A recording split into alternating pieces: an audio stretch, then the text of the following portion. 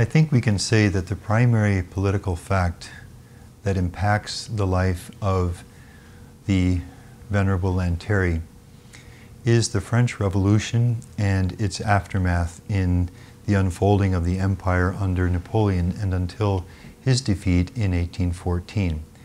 Now, the French Revolution takes place when Lanteri is 30 years old, 7 years a priest, and very much engaged in the fullness of his active priestly ministry. As we mentioned earlier, the little kingdom of Piedmont abuts right up against the much larger nation of France, and France was the real power in the years of Venerable Lanteri's life. So that what happens in this immensely larger and powerful nation has immediate incidence upon the life of the kingdom of Piedmont and therefore the ministry of Venerable Lanteri. Now, the French Revolution ushers in the modern age. It is the tipping point between the aristocracy and the monarchy and into the age of democracy. However, and sadly, it very rapidly in its first months took a character of extreme anti-Catholicism, so that very quickly the Catholic Church was persecuted, and a vigorous attempt is made to entirely suppress the Catholic Church and indeed all of Christianity throughout the Republic of France and the various nations that would be conquered by the French armies. And so you have the closing of churches, the confiscation of church property, you have the forbidding of the sacraments, you have priests and nuns imprisoned, put to death, guillotined, deported. It's a time of extreme persecution and danger for the Catholic Church. And the other nations of Europe are watching this happen. And here across the border is the small kingdom of Piedmont watching all of this happen and aware that if France should spill over militarily into their nation, they could not possibly defend against a nation so much more powerful. And so the members of the church live with a very real awareness that anything might happen, including martyrdom. And in fact, a number are martyrs in the course of the persecution unleashed by the French Revolution.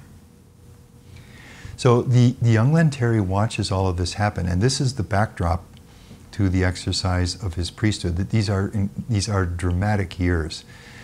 And the French Revolution does, just a few years later, militarily attack the kingdom of Piedmont, and eventually under the young general just beginning to be known, Napoleon Bonaparte, quickly defeats the small nation of Piedmont, which begins a period of almost 20 years of occupation by the French.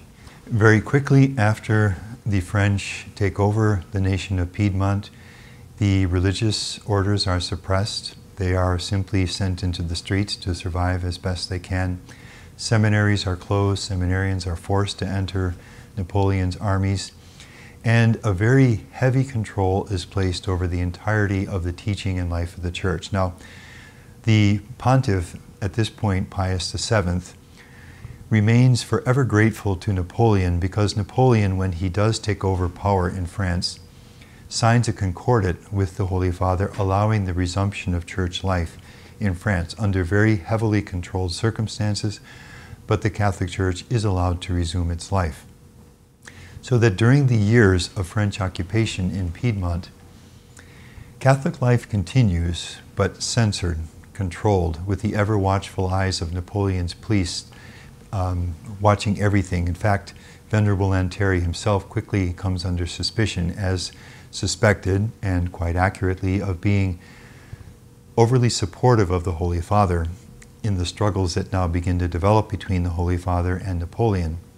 And so he is placed under police surveillance.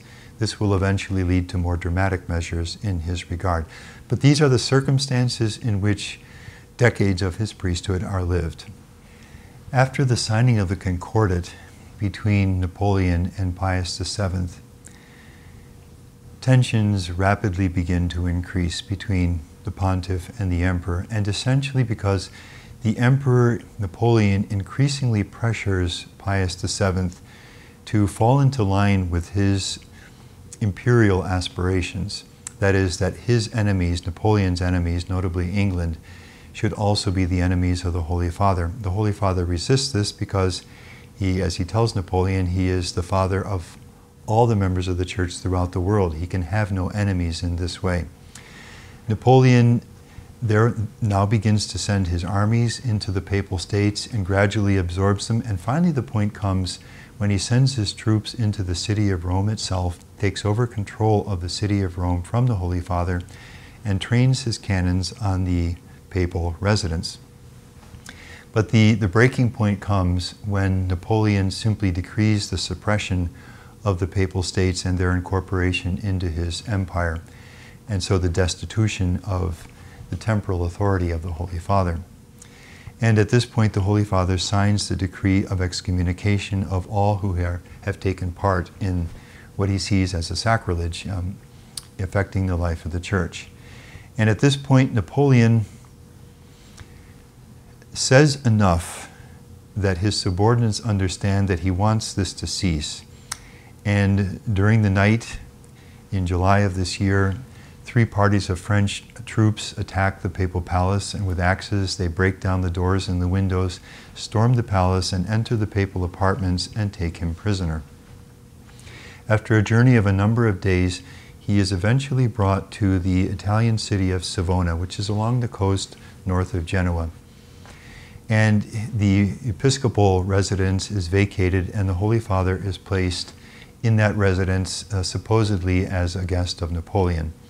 And it's in these circumstances now that dedicated Catholics come to the aid of the Holy Father, who has, to mention nothing else, he has no financial means even to leave. And with some courage, he refuses the financial means that Napoleon would give him. He wants no appearance to be given to anyone that he at all is accepting what Napoleon is doing. Knowing of the destitution of the Holy Father, a number of dedicated Catholics, all of this has to be done in a clandestine way because there is even a death penalty behind this kind of support of the Holy Father. A network is formed which passes through the city of Turin on its way through France and then down through the city of Turin on its way to Savona on the coast to bring support to the Holy Father. And in this network in Turin, Venerable Lanteri is really the key figure. And so they channel financial resources to the Holy Father so that he's independent of Napoleon. But they also feed him news of what's going on in the Church, and at key points the documents that he needs so that he can write his response and directives to the Church. All of this, of course, makes Napoleon furious, and the French police do everything they can to catch those who are involved in this kind of support of the Holy Father. Now the key point arrives when, as years are passing and as bishops are dying or becoming too elderly to retain their role as bishops in various dioceses throughout the empire, which at this point covers a good deal of Western Europe, vacancies are arising, including Paris itself, which has now been without an archbishop for several years. And the Holy Father, in resistance to Napoleon, does the one thing that he can do. The only thing left to him is his refusal to give what was called canonical institutions to the priests that Napoleon would nominate as bishops for these various dioceses.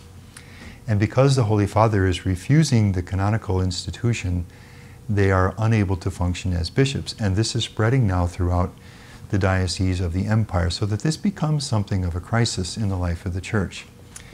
Napoleon does everything he can to browbeat the Pope, sending envoys to him, making his living conditions increasingly harsh, to break down the resistance of this elderly pontiff who remarkably refuses to cede, to give way. At one point, one of Napoleon's supporters suggests a way out of the impasse. Without going into all the canonical details, it is possible in canon law, in situations of emergency, when a bishop can't be anointed, to appoint someone who will have the authority, at least temporarily, to administer the diocese. And Napoleon proposes to use this tactic now. And so it becomes urgent that the Holy Father learn about what's going on and respond. And Venerable Lanteri is a key figure in identifying the Church documents from canon law that the Pope needs, and finding a man who is willing to take the risk at running the risk of losing his life, to take these documents down to the Holy Father. And the account that we have shows us this man as he kneels before the Holy Father in sign of reverence before him as the Holy Father sits in his chair with the French police watching everything that's going on, slips the documents into the fold of the Holy Father's garments, who then learns what's going on, has the canonical resources that he needs, and writes a response forbidding this tactic.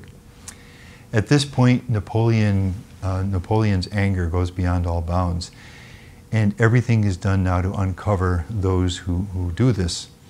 And in fact, one of them is arrested, and amongst his papers is found a list of names. One of those names is Venerable Lanteri's, which leads to his own arrest, to his own interrogation, the thorough search of his papers, and finally to the order given to the Archbishop of Turin to remove his priestly faculty so that he can't say Mass in public and hear confessions, and to send him in exile away from Turin. Because his health is so frail, they commute the exile to his country home, maybe about 20 kilometers outside the city of Turin, where he has a country home which he used as a place to spend some time in the summer, which was also a place where he would give retreats to people. And he is exiled there now, isolated from all of his activities. And at this point, a whole new phase will come into his life.